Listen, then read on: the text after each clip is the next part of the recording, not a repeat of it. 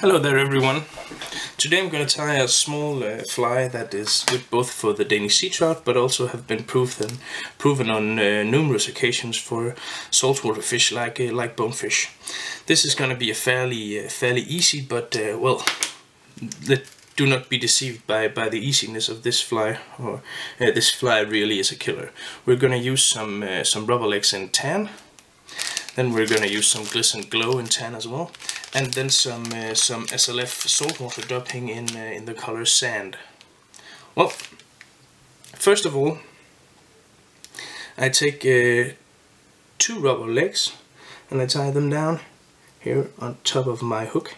This hook is Chemco 811S, which is a very strong, very a trustworthy hook for sea trouts. It's non-corrosive, which means that this hook will last for many trips, even to quite warm climates.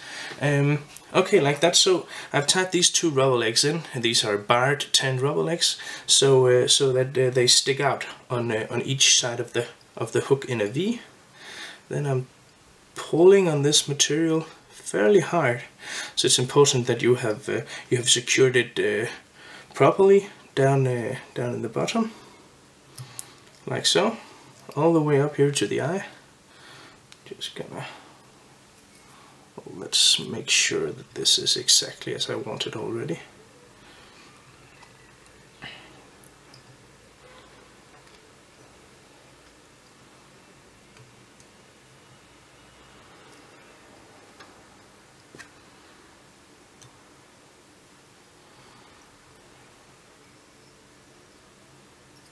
Like so. Just gonna cut these off so they're not as long and as dangly, like that. Moving my thread backwards down to where I tied down the tails, so these two rubber legs. Then I'm gonna take some of this glisten glow and tan, and I'm gonna mix it up with the sand colored SLF. And what I'm doing is I'm basically just taking the 2 dubbings, laying them on top of one another, and just pulling them apart, turning things over, pulling them apart, turning things over, and just mixing it up. So I get these flesh strands, these tan flesh strands from the glisten glow, mixed into my SLF dubbing, just to add a bit more excitement.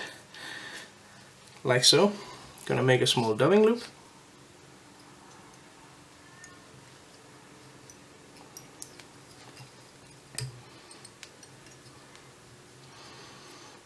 Taking my thread forward. Oh, what we really want to do now is to apply some well, if you're in Denmark, then lead is prohibited, so you're gonna use non-lead wire. If you are anywhere in the world, then you can use lead wire. I am using well, lead wire here. No, that's not lead wire, of course. That is non-lead wire. Sorry, but if you have lead wire, that will be good for this as well. What I was doing there was actually a bit faulty, because I want this to be in the front of the fly, up here, so that when I'm tapering my body, I am sure that it's gonna be thicker on the front end. Taking off this material.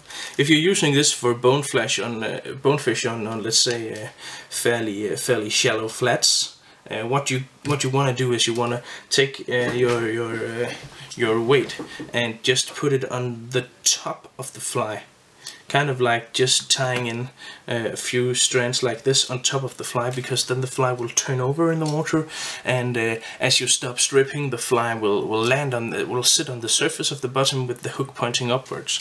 This is an advantage, because then you won't get snagged as much, and that is also why flies like Charlie and stuff like that is made upside down, to ensure that when you're fishing in very shallow water, that your hook do not get snagged as much as it would if the hook tip was pointing downwards. So I'm just attaching some of this dubbing mix I've made into my loop here, like that. Locating my dubbing reel.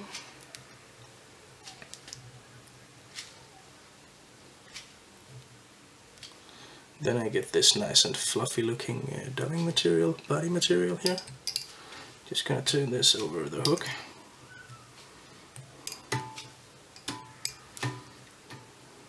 Every once in a while I'm just making sure that my dubbing is how I want it to be.